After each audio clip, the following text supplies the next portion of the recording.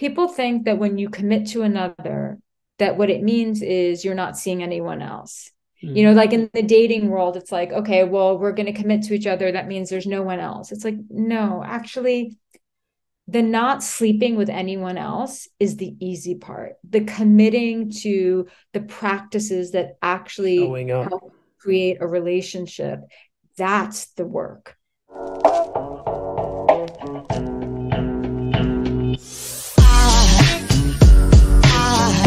There goes a sight from my soul.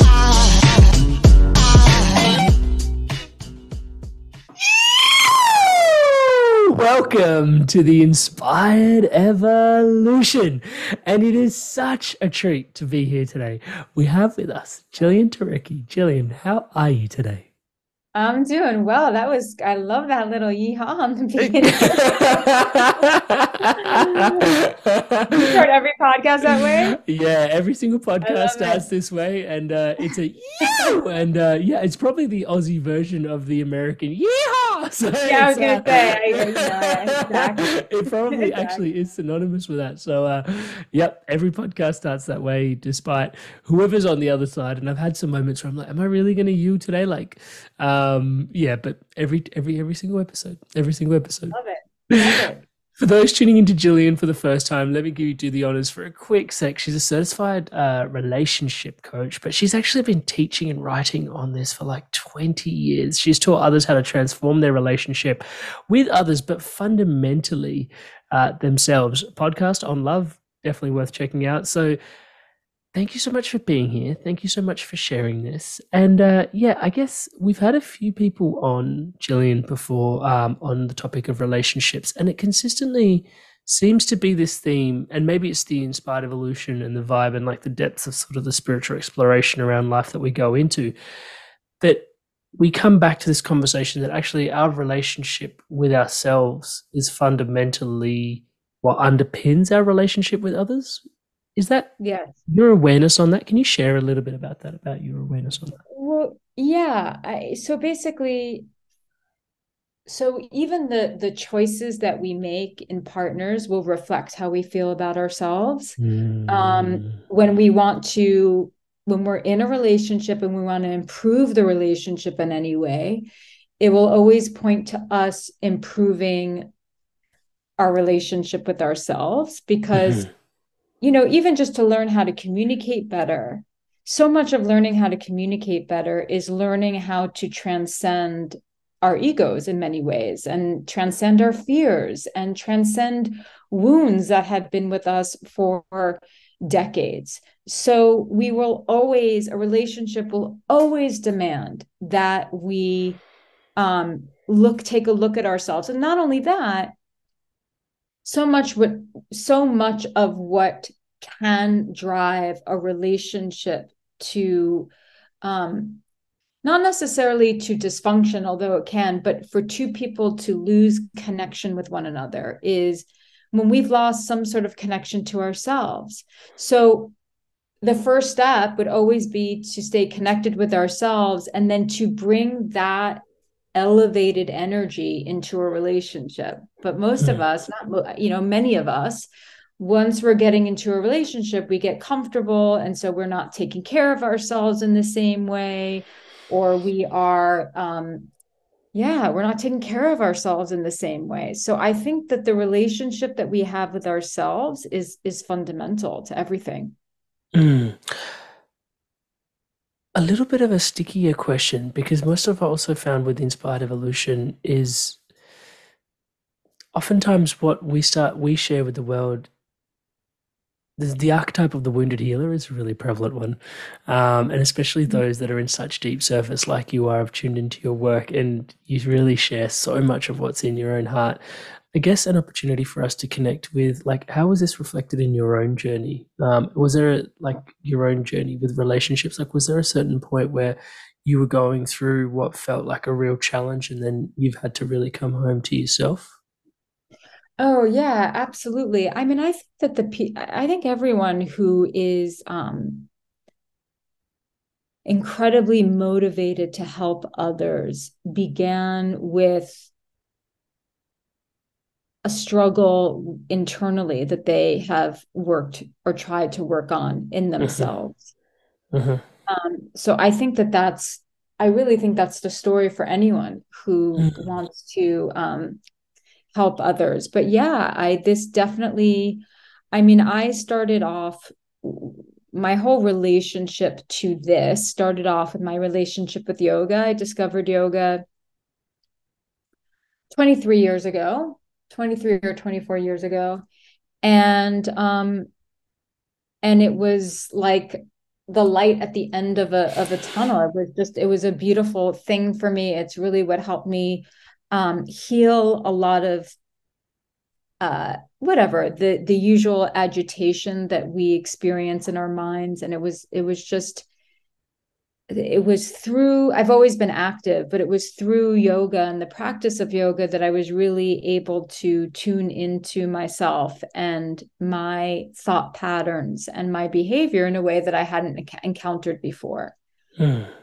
And then, and so I spent many years working with people using their body as the vehicle to help them understand their minds and their psychologies and their emotions. And I dealt with a lot of people who were dealing with a lot of emotional stuff, but I would help them through this practice of yoga.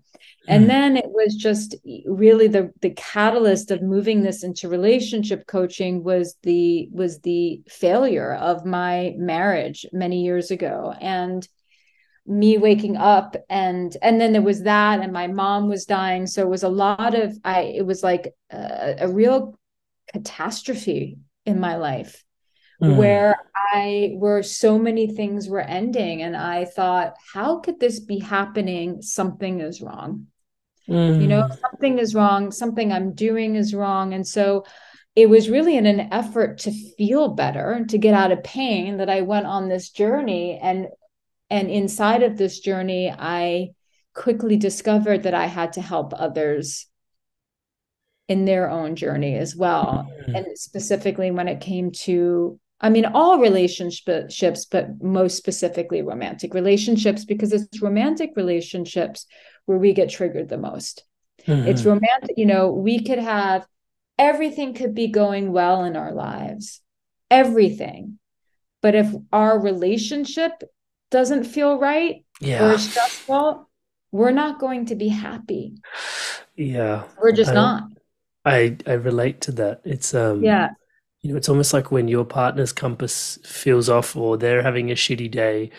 It's hard to have a good day yourself when your partner's having a shitty day. So even just that as a baseline awareness. And thank you so much for sharing your own story and journey in there.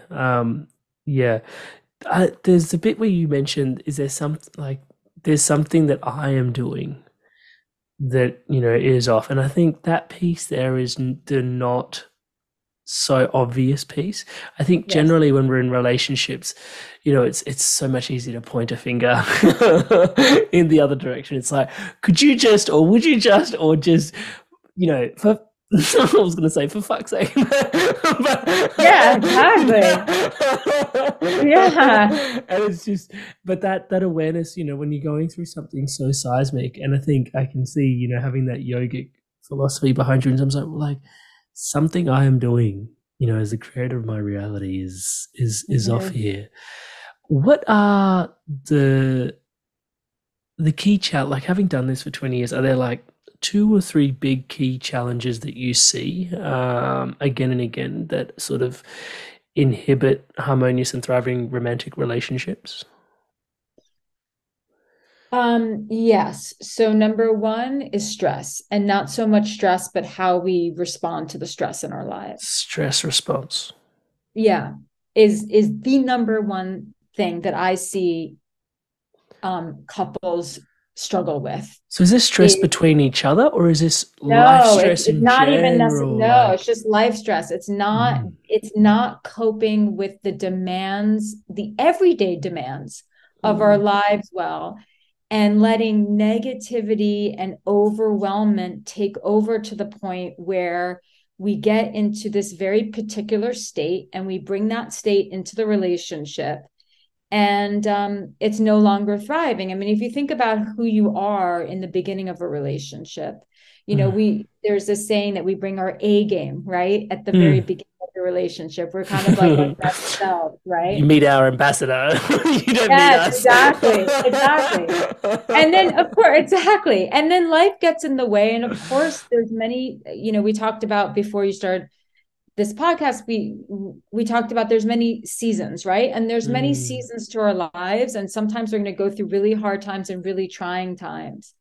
But it's like I said, it's how we react to the demands of our daily lives. And then people Mm. come into their relationship and they're like, they get stuck in an emotional pattern that was there before the relationship.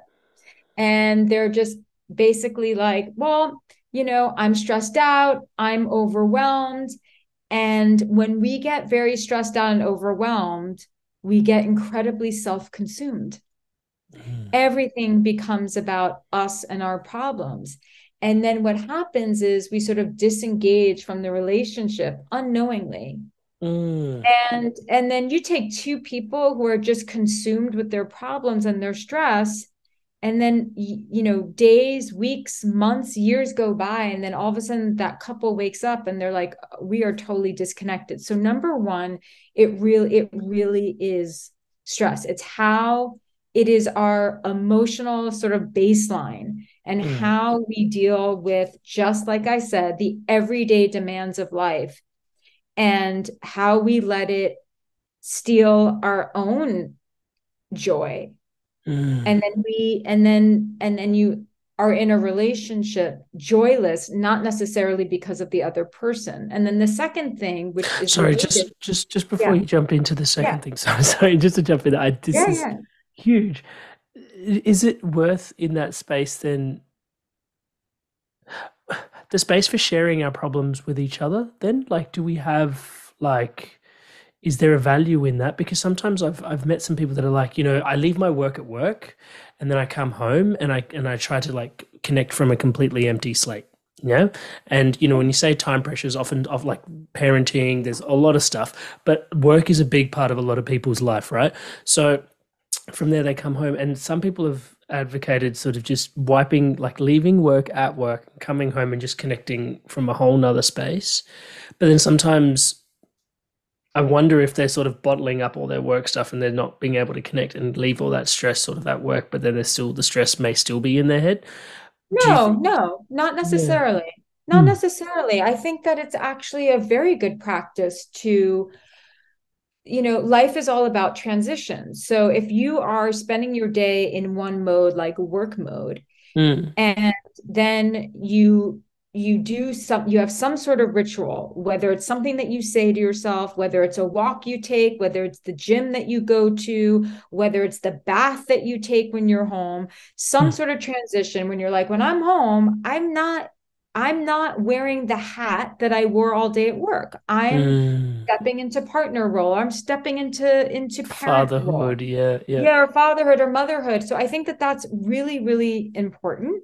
Mm. Um, Obviously, if there's something really going on at work or something going on in your life that has nothing to do with work, that's very troubling. I think it's very important when you're in a relationship, you should be able to share with each other, Mm. like what's bothering you. That's different than every day complaining about the same thing that's not even a big deal, right? Mm. It's like creating mountains out of molehills. Those are two very different situations. I know we're still in the middle of point one and you've got like 2 or 3 points to cover, but I have to go on this tangent with you because Yeah, I yeah, of heard you course. say complaining is a passion killer. Can you describe that sentiment? Like Yeah, you were talking yeah. about, and venting is a turn off. Like this is something when I came across your work, I was like, oh, it makes a lot of sense when I heard it said by you out loud, but I never identified it as a piece of wisdom. Yeah. Well, it also depends on who you're in a relationship with. Like Mm. women, we really do need to get things off our chest and to vent Hmm. because we feel things really, really, really deeply, and it helps Mm. us to talk about it. Hmm. And I think that, if you're in a relationship and you want to vent, it's important to say, you know what, I really need to vent. Are you open to listening to me for like 10 minutes while I vent about something? And if you're in a relationship with someone who likes to fix and to give suggestions, then you can just say, I really need to vent. I don't need you to fix anything. I don't even need your advice. I just need to like get it off my chest. And maybe I just need a hug afterwards. So that's the way that you communicate. That's very different than, being mindless and unconscious in a relationship and constantly complaining and venting. Yeah, that is a passion killer. Who wants to be around a constant complainer? Right? Because that's just not attractive at all. I mean, but that's very different than saying, there's something that's really bothering me and I really need to get it off my chest. Two very different things. I love that, and I promise I will let you speak to the No, next this point. is important. I think I'm reminded of this study that I was exposed to by Daniel Goleman. We had him on the podcast on emotional intelligence. Really fascinating author, and he talks about he shared this. He was investigating this study, and he shared it with me. Was they had a couple of I'm going to paraphrase it and probably butcher it, and hopefully not too badly as I do this. But they had two groups of people, and they had the example was these were both parish students, like they were both from the study, like students in the church, basically, and they were both told two groups, and each was told like a Bible story. One group was told the Good Samaritan Bible story. Of helping somebody on their way, and the others were just told a random Bible story, and then they were set to a particular task to go from A to B, and on their way from A to B, the study was they had planted somebody on the way to actually need some help, and the study was investigating whether they had heard the Samaritan story, would they likely stop to help because that was what was replaying in their head, or whether it didn't matter what story they were told prior to going to they ended up interfacing with this person that needed help, whether that impacted their journey.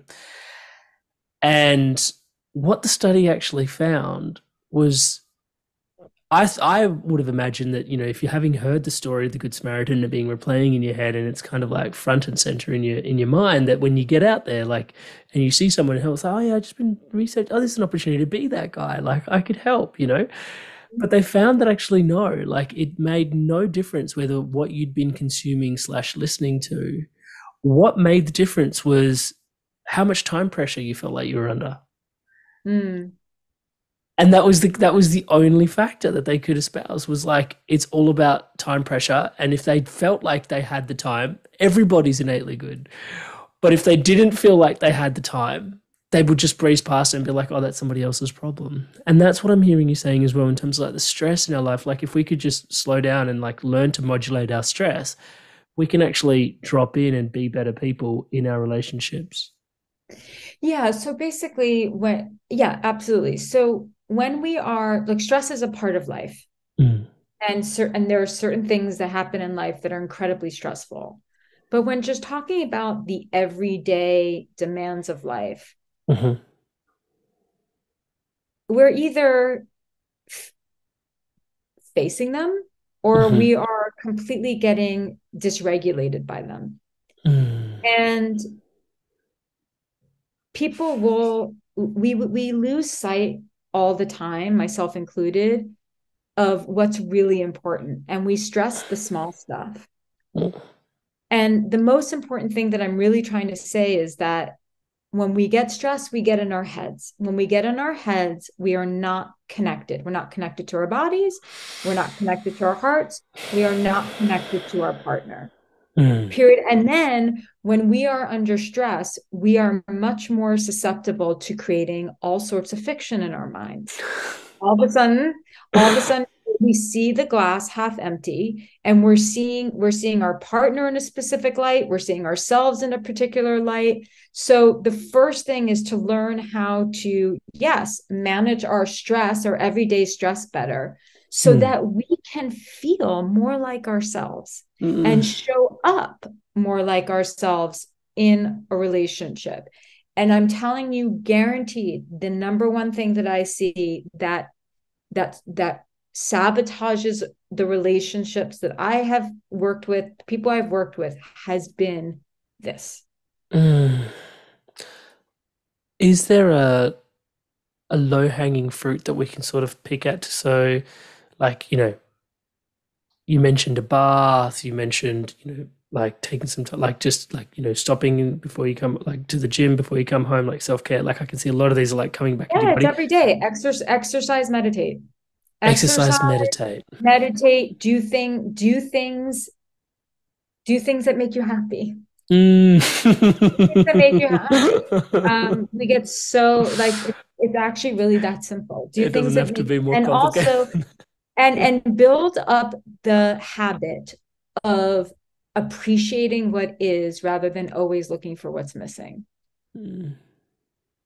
This is not, I mean, it's simple, but it's not easy because again, we get bogged down and there's so many layers to this. It's like if someone is having a lot of work stress, it's Mm. not necessarily what's we think, oh, they're having a lot of work stress. Something must be happening in the office. Mm. Yes, that's of course that's possible, but that's not where one should go to first. Usually, when we're having a lot of work stress, it's because of an internal conflict that says, I'm not succeeding at the level that I'm supposed to be succeeding at. I'm not making enough money. I'm not, I'm not where I should be. Mm. Right. So it has to do with bringing this full circle to our relationship with ourselves. Mm. Most stress, not all stress, most stress that we're tripping out over on a daily basis has less to do with the circumstance and has more to do with an internal conflict that we are facing, that the circumstance is triggering inside of us. Mm. That, if I'm not achieving at the level I should be achieving at because mom and dad told me, expected this, or society expected this, or I've put this pressure on myself. I mean, why do you think, how many people, men in particular, have killed themselves during market crashes? That's not the market crash. That's Mm. because they've tied their entire worth to how Mm. much they make, and as soon as it's gone, they feel worthless and hence kill themselves. I'm just using that as an example, but Mhm. it's not just men, it's women, it's all of us, Mhm. right? It's the beliefs that we have that say that we're not good enough or that we're not worthy. That's what creates the tremendous amount of stress. So yes, we have to be mitigating our the daily stress of our lives by releasing it through our bodies and meditation. But if it's something that's like a disease that keeps infiltrating your life and your relationship, then it might be, okay, let's look deeper into why you're so off. Like what's going on? Mm. And usually, what you'll uncover is a belief system that has made it so that person's worthiness is tied to whatever is happening. And so they feel Mm. out of control, Mm. right? So, this is why the relationship we have with ourselves is so important. Mm. And the low hanging fruit is really the stress. The stress is the clue that something is lurking beneath the surface inside of us that needs addressing. I love that. Thank you so much for sharing that. I have often found myself saying that I'm a big fan of stress, and people go, "What?" And I'm like, because stress is like the it's like a free life coach in your life. It's like letting you know that hey, something's up, something's going wrong. And People we don't look at need it. some stress to be motivated, right? So Yeah, stress there's is like a a sort of big umbrella, of course. yeah. Yeah. Yeah. So point two then, what is the second biggest challenge that you find? I Stress mean, being that's this really, major one. Yeah. yeah, that's really, I mean, that's the biggest one. I mean, and then the second one, maybe it's not so obvious, is that people don't have, we were never taught in school how to communicate, Mm. so how to communicate. So what we do is, We don't share what it is that we need. We don't share what it is that we want. We grow resentful. Mm-hmm. And then there's this big fat elephant sitting in the room between two people, and it's not being addressed. So we haven't learned how to really tell the truth, um, and to tell it well in a Mm. relationship. So communication or lack of communication, is huge. Yeah, I find even with communication, it can sound so there's so many layers to that piece though, really. Because it can just sound like, oh, we don't talk about, what's come up or how we're feeling and, X, Y, and Z. Um, but a lot changed in my own relationship when I read this book called Nonviolent Communication. Have you come Yes. across this Yeah. body of work? Sure. Yeah. Yes. And it's been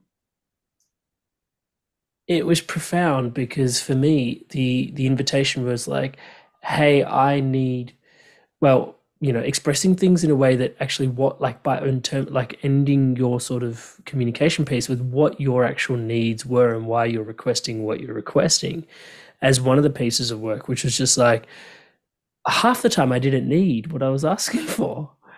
And the other half of the time was like, oh, like I've actually got this need and I'm trying to get you to fulfill it, as a request. And it was like, oh wow, like actually, can I meet that need myself? Was this whole question that started to emerge. So my relationship with myself started to shift as I started looking into nonviolent communication, which is a very interesting sort of terminology. Nonviolent communication, for those tuning in, they're going to be like, oh, I'm not violent in my communication, I don't need this. But actually it was really, really profound in terms of, Yeah. because we're always communicating to ourselves, we're always communicating to the other. Even like if I was just to sit here in silent, there's a communication that's happening between you and me, right? Like Oh yeah, it's it's not just verbal. We're communicating all the time with our bodies. We're communicating all the time by even the things that aren't left unsaid. mm, yeah. And that can be a big thing in relationships as well, right? Like not speaking our needs, not asking for what we want, but then also not necessarily, like, sometimes I guess not even knowing what our needs are in the first place. Do you Mhm. find that for people, like they may not necessarily be aware of what they actually need? They know that they've been saying certain things and going through certain patterns of behavior, trying to espouse or receive something from the other person, but not actually understanding what is the underlying need for them in their community and why and how they're communicating that. I think what I find more is that people will feel insignificant and unseen to the person who they're in a relationship with, but they don't know how to ask for what it is that they want clearly and resolutely. And everyone has a different struggle when it comes to relationships. I work with a lot of women who, um, were never taught the skill of how to assert themselves in a relationship. Mm, And so that, teaching someone how to assert themselves in a relationship is really important. But also,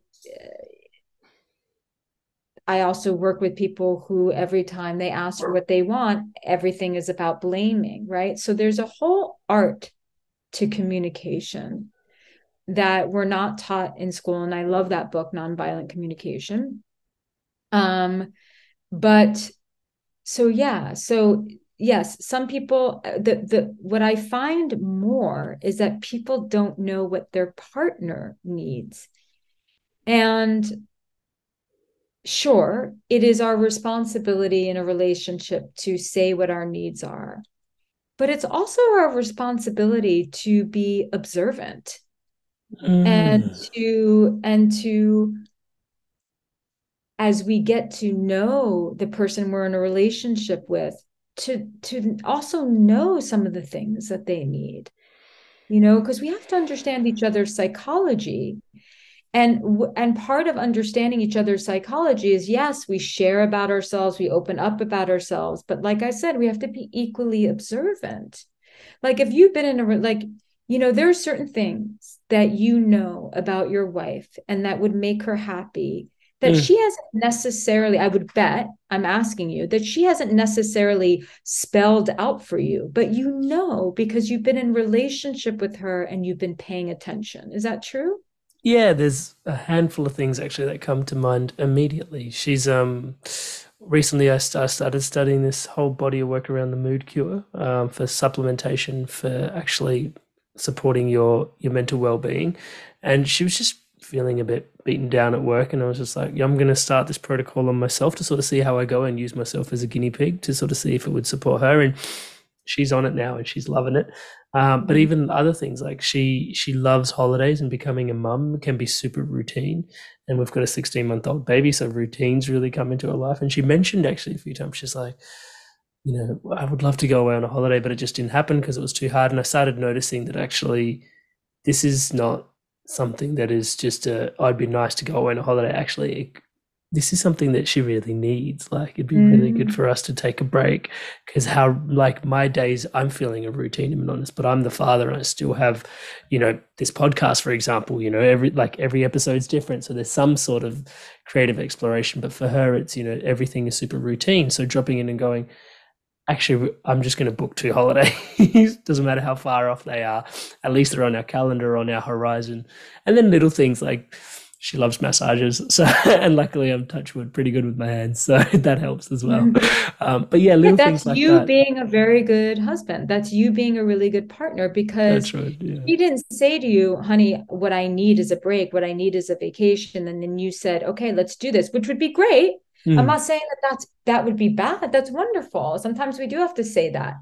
But the fact that you were tuned in, you were paying attention, and you know her, you know she's someone who likes variety, who doesn't want to just be in routine. You see that it's all routine. So you were proactive and you did something.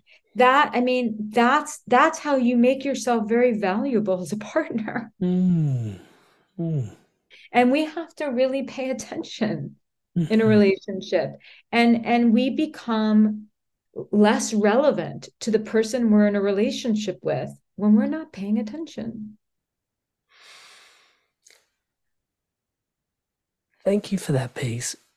What's emerging for me in there is, sometimes I wonder if I'm just wired differently to others, and this is a bit of a vulnerable sort of me taking a moment to get coached by you almost. But in here, I sometimes wonder if I'm wired differently, or whether this is a collective thing. And with your experience, maybe we can have a look at it, because I find it sounds so selfless when you describe it the way you've described it. It's like, I've taken the time to be observant and et cetera, et cetera, et cetera. And it sounds, you know, it runs the risk of putting me on a pedestal.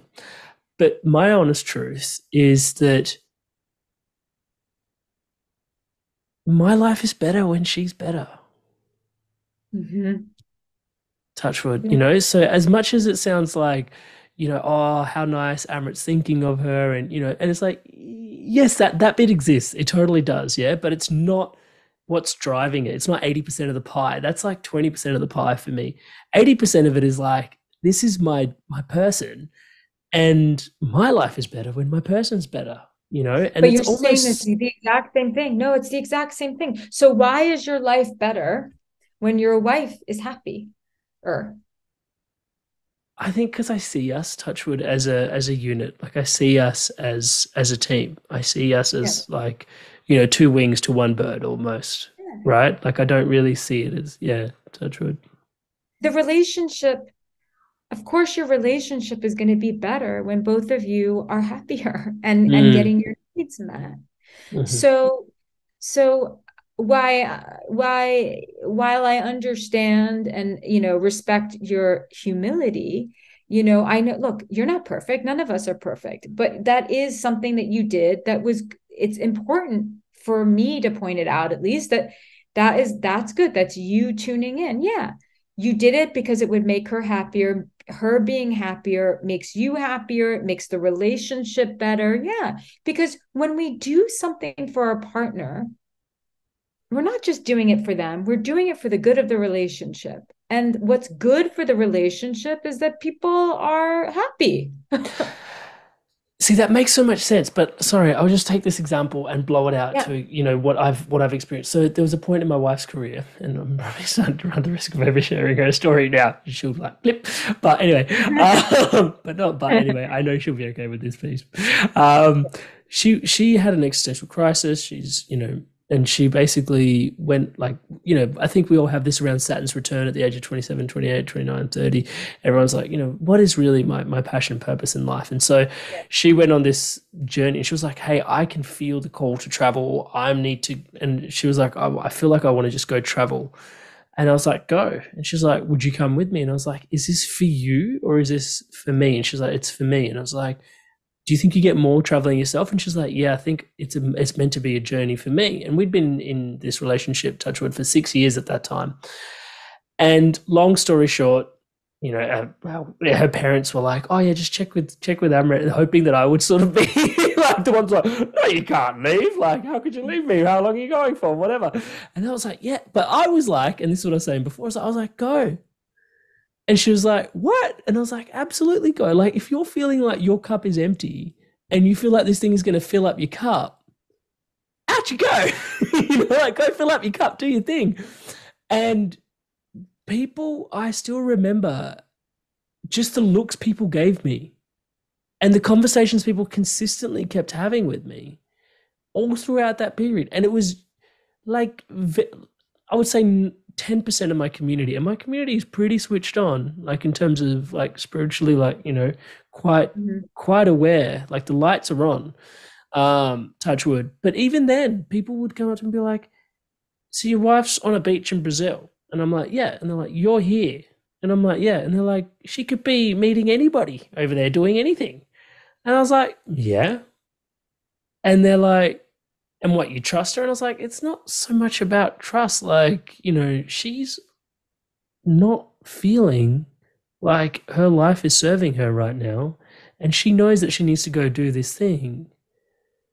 Like, just from a completely selfish perspective, that's my person. Maybe that's the commitment piece that I made early on that makes me feel like that's my person. And I want that like, if that's the other half of me, touch wood, like I want that other half to be full.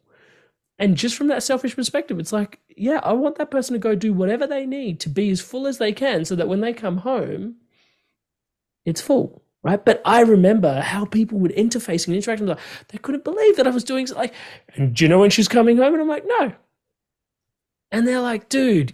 And people looked at me like I was some sort of Samaritan or some shit. And I was like, dude, I'm not. It's selfish. Like, I'm coming from a selfish place. It's not selfish. It's actually very generous and also wise. It was smart because you also know, because there was a part of you that knew that if you said no, that I don't think I think it's both. I think if you said no, then you wouldn't want to see her unhappy, and that saying no wouldn't be good for you and for the relationship. But I think a lot of people expected that, right? Like, a lot of people expect to be able to be like, oh, I want to go do this. And the other person goes, oh, no, that doesn't work for me. And then the other person stifles themselves. Because they're scared. So you had been together 6 years prior to this? Yep. And you had a secure relationship. Like, you felt safe with her. She felt safe with you. Touch wood, yeah.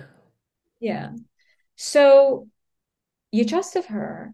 And you didn't just trust her to not meet someone on the beach. You trusted that when she would come back, she would still love you.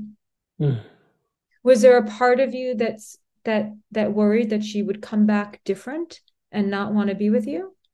No. Yeah, exactly. Exactly. That wasn't even. So the only reason why people don't, quote unquote, get on board or allow their partner to do that is because this is the real selfish piece, but I understand it. They're afraid that person, they'll lose the person. I mean, there were moments that, that thought crossed my mind, but the piece of wisdom that also, yeah, like the mind obviously has, and the ego has its fears. Like, And the piece was that if it was meant for me, it's always going to come back to me. If it's not mine, if it doesn't come back, it was never mine anyway. You know that piece Well, of that's the belief system that saved your ass in that moment. yeah. But a lot of people will say that have that belief system, but when it comes, like if you know, you had a stable, loving relationship where you felt really secure. Touch wood. Yeah.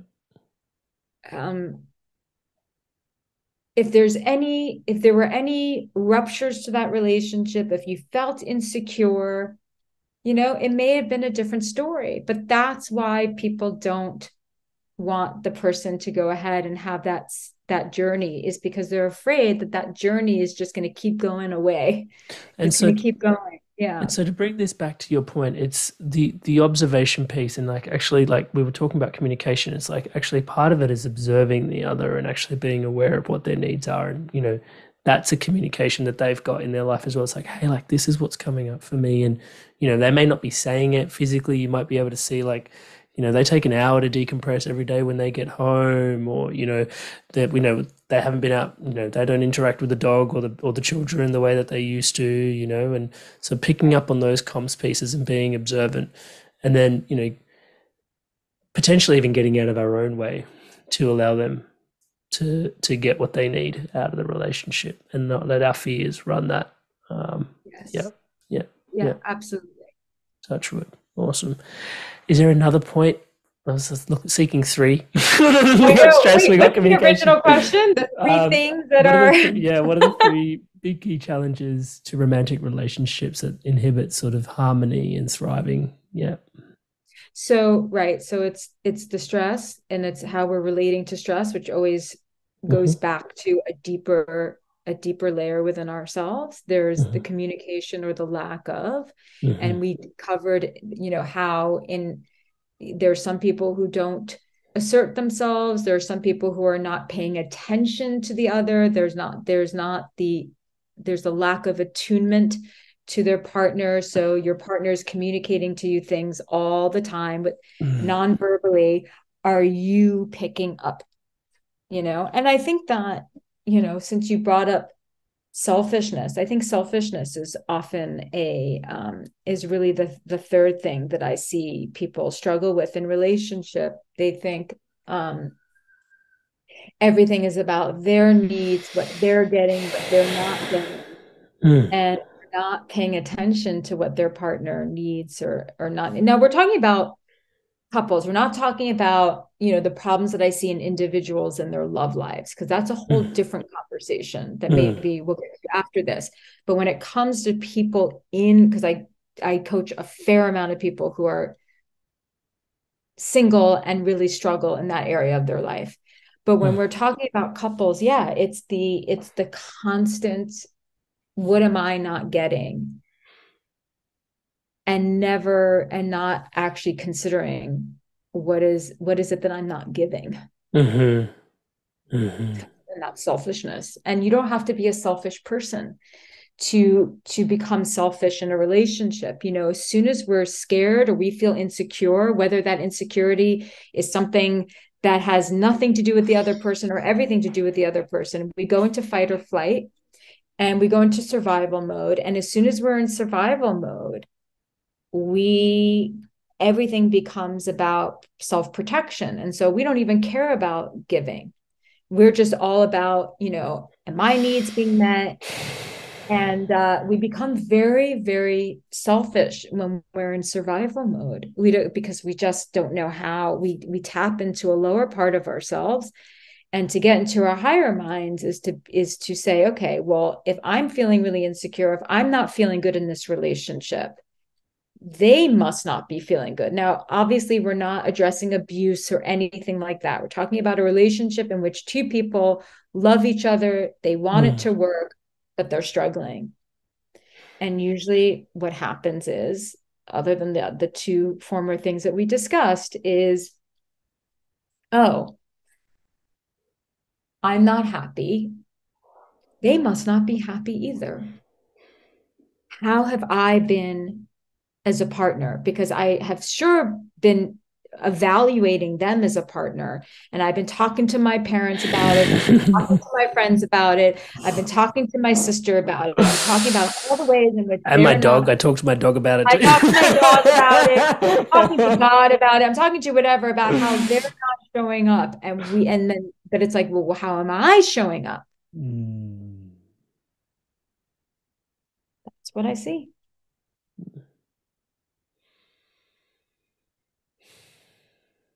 Have I been loving? For us to get really real with ourselves in terms of turning the lens back inwards. Super, super, super honest with ourselves. It's always about telling the truth to ourselves and to the other. And it's not easy. Even what you mentioned before at the beginning in your first response was, there's so much that we can see, like, from even just the partner that we choose, right? In terms of what our needs, what we're telling ourselves, or what needs we're sort of hiding from, and what we're expressing, right? Mm-hmm. Can you expand on that a little bit? Like, wait, can you ask that again? I don't think I totally understood the question. Okay, so like in there you were saying, like the piece around self and out turning the lens back inwards in terms of what we need, right? In terms of like, where am I not showing up more loving, right? As the potential conversation, instead of like, this person's not giving me, and it's like, actually, what am I not giving, right? There's this whole opportunity for us to go, oh, yep, like, what am I receiving? Like, even in the conversation of what am I giving and receiving, it's like the partner you've chosen is this whole opportunity for you to reflect upon within yourself as well, right? Like this whole, like I had certain needs of X, Y, and Z, and this person's really good at giving X, Y, and Z, or this person has the needs of receiving X, Y, and Z, and I'm really good at giving X, Y, and Z, right? Like do you see that sort of, I don't want to say male, female sort of plug, but actually, yeah, like, do we fill each other's voids that way more often than not? Oh God, I feel like there's a lot of questions in that. I'm trying to. Okay, let me simplify it. Yeah. Does like attract like, or does opposites attract? What are your thoughts on that? Well, certainly opposites attract, but they're not necessarily right for each other long term. And I think that we're attracted to people who get us. Right? And we're also attracted to people who have an energy that we wish we had more of. So sometimes, the introvert will be really attracted to the extrovert and vice versa, because the energies are so different. It's almost exciting. But building a life together, I'm not saying it's impossible, but there's going to be challenges to that. I'm just using that as an example, the introvert and the extrovert as an example. Great example. Yeah. But then we also really are drawn to people romantically and otherwise where there's similarities, where there's compatibility. Oh yeah. Like you feel like we're in the same tribe. We like that. So that's typically what draws us to other people. So yes, opposites can definitely attract, but and opposites can have an amazing affair, a love affair and a romance, but long term, is it going to be right? Because if you're totally opposite, that means that your natures are really opposite, and the things that you love to do are really opposite, and the things that you really like to experience are really opposite. That's going to create challenges for long-term relationship. Right? Because you have to have, not everything has to be the same, but your natures have to be somewhat aligned. You have to, there have to be things that you both really, it's like the way that you see the world has to be somewhat similar. It's very difficult to build a long-term relationship with someone who sees the world through a very, very different lens than you see it. Again, the filter doesn't have to be exactly the same, because we want to be in a relationship with someone who challenges us to grow. It's a little bit interesting. Yeah. Interesting. And also who challenges us, someone who like there's a challenge there. But fundamentally, it's like if it's like you look at the world and you're like, I see a blue sky, and someone says, no, I never see a blue sky. I just see the sky red. It's like, how are you going to build a relationship on that? It's going to be hard. Are there practices for attunement to one another? How do we attune to each other? You mentioned the word attunement a few times in this episode. So, yeah, I worked with a couple that they were really disconnected emotionally and sexually from one another, but had incredible love for one another. And they really wanted to learn how to attune to each other better. So like one thing that they would do is like every day they set aside a time, 20 minutes to just completely connect. And the way that they wanted to connect was just like sitting there and gazing into each other's eyes and breathing together. And just being totally present with each other. And sometimes it would just be 5 minutes on a really busy day, just to find that connection. So I think that that's really important. I think that attunement, all these things that kind of work in a relationship, rituals are so important. So some couples will have the rituals of like every Friday night they go out for dinner, or every Monday, they have like these weekly rituals. Some people, the couples, their ritual is every time they come home after a busy day at work, they greet each other, with a hug and a kiss. Or, every night, if they're apart, there's a good night text. So attuning towards one another is really fostered by the rituals that a couple build and foster inside. And I think rituals are very, very, very powerful. And quite simple by the sounds of things as well, but again, it's about not easy to install. It's about the commitment and the consistency. I mean, people think that when you commit to another, that what it means is you're not seeing anyone else. Like in the dating world, it's like, okay, well, we're going to commit to each other, that means there's no one else. It's like, no, actually, the not sleeping with anyone else is the easy part. The committing to the practices that actually help create a relationship, that's the work. That's the commitment. And not everyone is aware of that. A lot of people go into relationships thinking it should be easy, or it's just going to be like mom and dad's were, and so we don't realize that if you grew up in a household where your parents were married for 40, 50 years, and they're happy, like, you're one of those people, their parents didn't get divorced.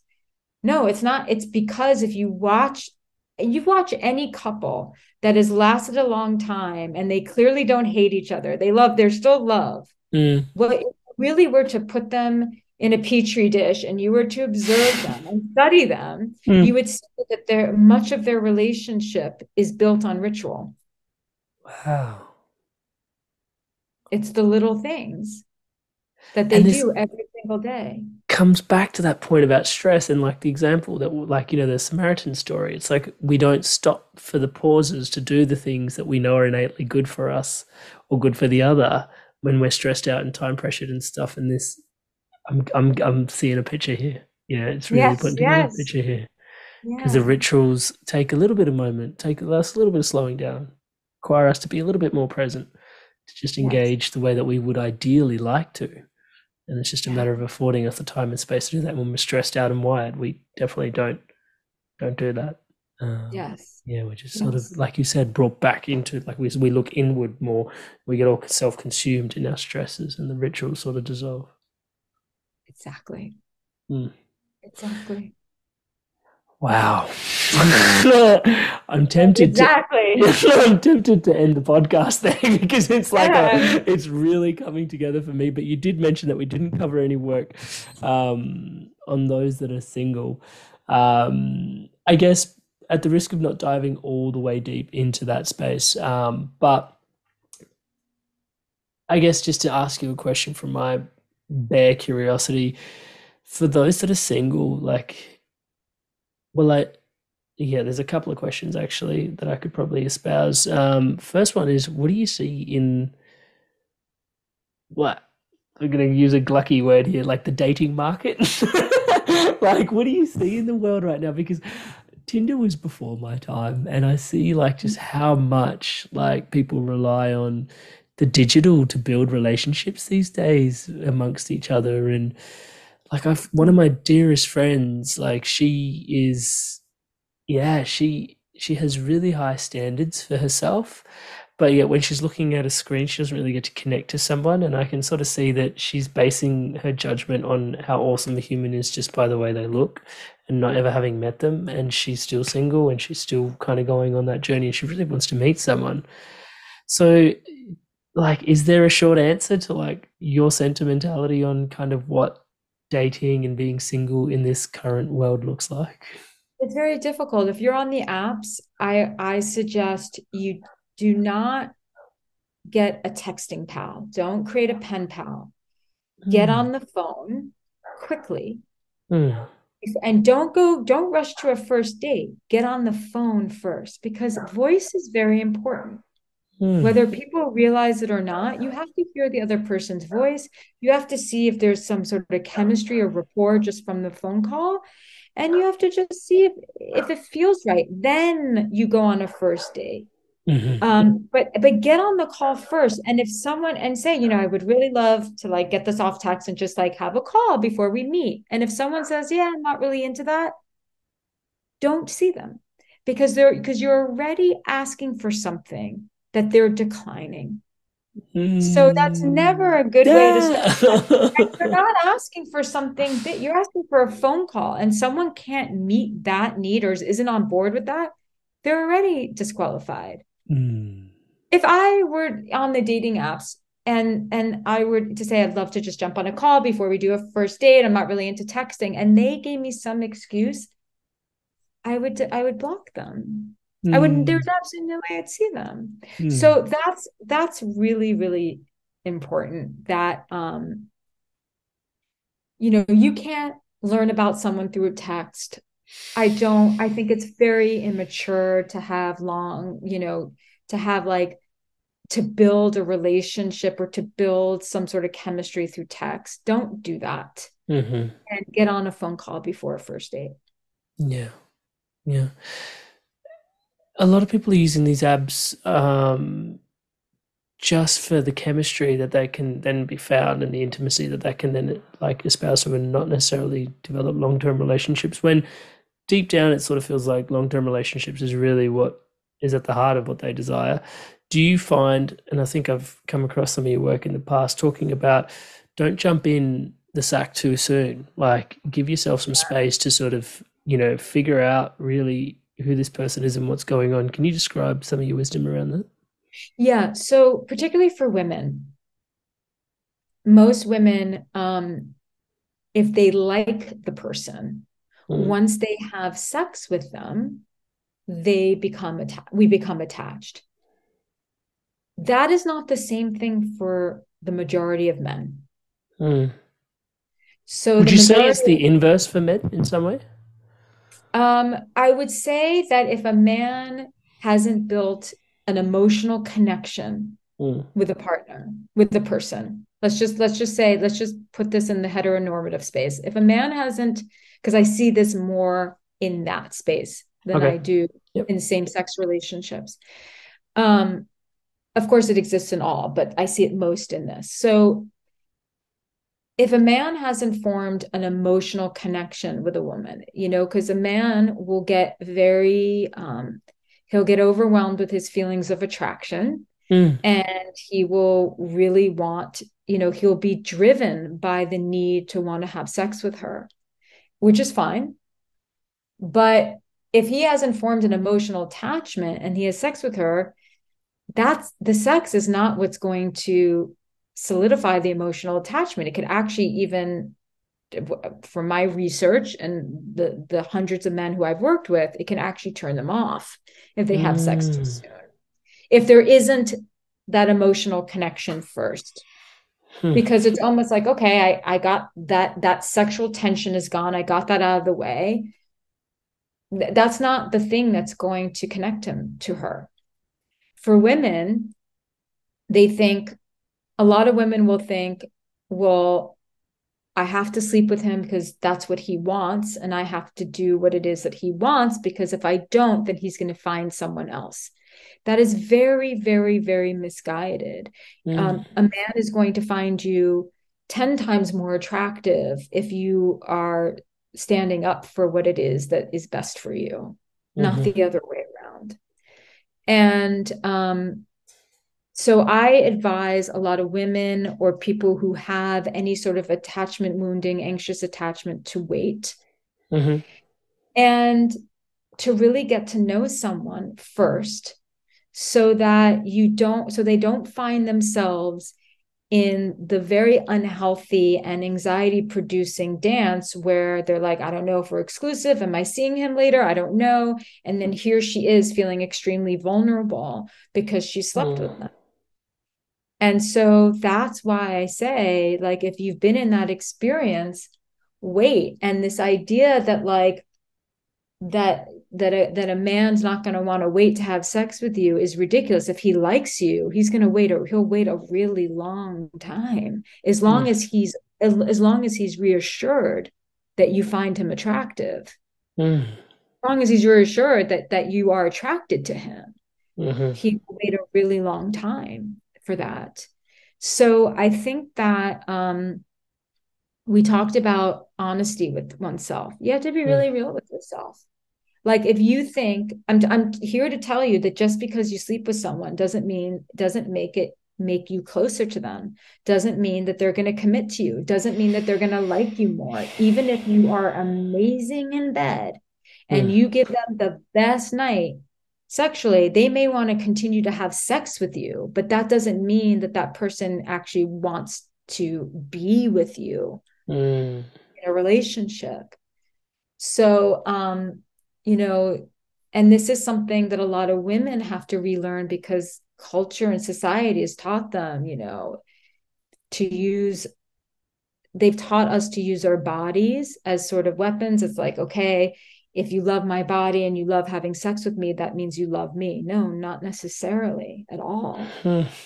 So, and that, you really have to know, like, if once you have sex, like, there's estrogen is the reason why more oxytocin is produced in a menstruating female, and it's happened for women who are menopausal as well. It's just not as much, which is why a lot of menopausal, postmenopausal women can have more like flings and relationships where they're not getting so emotionally involved. It's because of the decline of estrogen. I mean, there's a big hormonal component to this. It's very real. But, if you know that once if you have a beautiful sexual experience with someone, and that is going to create attachment in you, there's nothing wrong with you. Like, there's nothing wrong with that. That's very real. But then if that's the case for you, don't have sex until you know there's a mutual emotional connection, and that there's exclusivity. If you really don't want to get trapped in that, I'm sleeping with this person and I don't know where I stand with them, then don't have sex with them until you know where you stand with them. Period.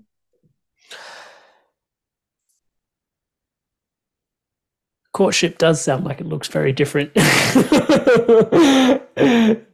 what it did maybe 20, 10, even 15 years ago. Yeah. But it's a beautiful thing. And that's what I'm hearing in this, is take the time to just appreciate the rituals of courtship. And let's just remove gender from this, because I mean, I've spoken to men who are just like, look, I know that I've been with lots of women who were wrong for me, but because I was so attracted to them, it clouded my vision. So chemistry can be a really big fat lie. Chemistry is very, chemistry is Yeah, very important. sets the fireworks off in all the wrong places, Chemistry, potentially. Touch exactly. wood. Yeah, chemistry is very important, but it could also be a really big fat lie. So I think it's important that before things go to that air, that before things be, if you have a pattern of a lot of disappointment, falling for the wrong person, things crashing and burning, one thing that you can do to prevent that pattern from repeating itself is saying, I'm going to wait until this becomes a sexual relationship. I want to build the other stuff. That doesn't mean you don't make out. That doesn't mean that there isn't sort of sensual tension. It just means that you're waiting for it to go there, because in the past, when you've gone there really quickly, you ended up getting attached to someone that you were really attracted to who was terrible for you. And it ended up being really traumatic for you. So guess what? Now is the time to wait and do things differently. Learning to honor your needs and what is present for you. Yeah. Yeah. And connecting to that. The only way you can honor your needs is to be very honest with yourself about what it is that you need. I love that. Another little question I'd like to tuck in there is, I see a lot more of people evangelizing non-monogamous relationships. Is it like whatever comes, take it, eat the cake however you want to eat it? Like some people like cheesecake, some people like chocolate cake, some people like, banana cake, whatever. Like, is there more of a resurgence around non-monogamous relationships in your experience, or am I just hearing more about this now because people are trying to normalize it? Your thoughts and sentiments in this space? For the people I work with, there hasn't been a rise in this, but I do think that there is a rise in just people just changing the way. I think everyone is always looking to figure out how to be happier in relationships. And this is just one thing. Look, whatever works for you, just don't conform to what someone else wants. Without checking in with yourself first. You have to find the person who wants the same thing as you, period. And even if the other person is really a person you want to be with, but it doesn't necessarily align to your values and you want to be monogamous. You're facing a lot of pain. You're going to have a lot of pain. It's not going to work. Some people espouse that pain as an opportunity for growth. I don't see, no, I mean, you're protecting yourself from trauma. I don't see that as I think the growth is actually protecting yourself from Thank you for clarifying that. Thank you. Yeah. And lastly, we got a big issue here in Australia. Well, not a big, yeah, no, it is actually. Domestic violence is still a thing. Obviously, there's like a zero tolerance policy where possible. How do you help people have you found some people that have suffered domestic violence and the sort of key places where they can sort of start to find help, navigate those waters? If you're in an abusive relationship, if there's violence of any kind, you need to get help. Maybe you can, there should be like a hotline, maybe in the show notes or whatnot.